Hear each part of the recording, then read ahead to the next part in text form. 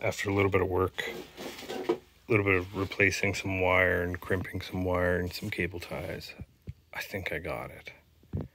What I had before here was these two big switches. And they were controlled by these two levers that said low, high, reverse, forward. And it controlled this lathe. But how did it control this lathe? This switch used to take 3-phase in, and it used to switch between windings on this multi-speed induction motor. All right, so I didn't want that. But for now, I just wanted to get these handles doing things.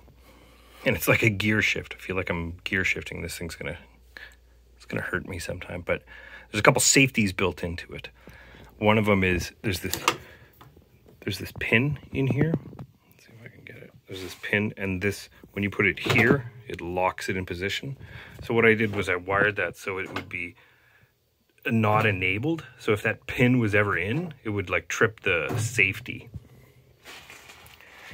All right, so here we go.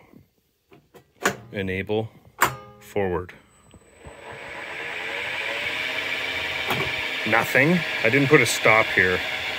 And I could put an enable here. Reverse.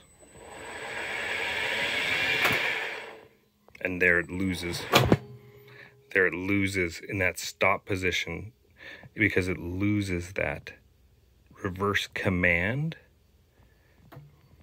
So you have to go forward first in order to go backwards.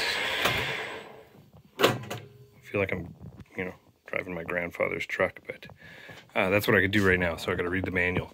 My problem with this is, okay, so I have run forward on, it's like a switch. It goes forward, backwards, right?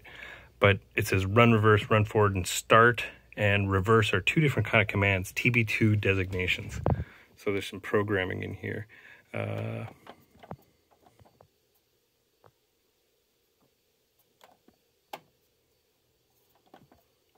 Under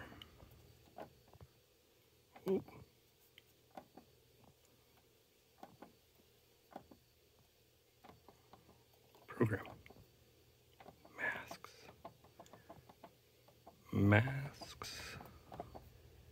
So I had to change this bit in order to make this reverse work.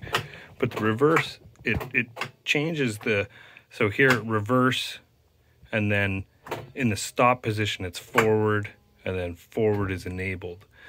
So it's got to be I'm doing something wrong. So I'm going to play with that and get the Hardinge lathe. Cutting up some rods.